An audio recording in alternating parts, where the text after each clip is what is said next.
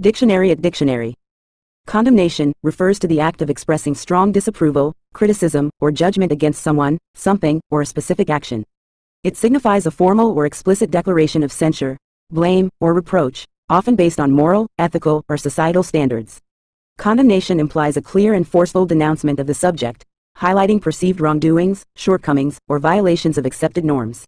This term reflects a collective or authoritative expression of disapproval, often aimed at holding individuals, actions, or ideas accountable and potentially leading to consequences, sanctions, or negative reputational impact.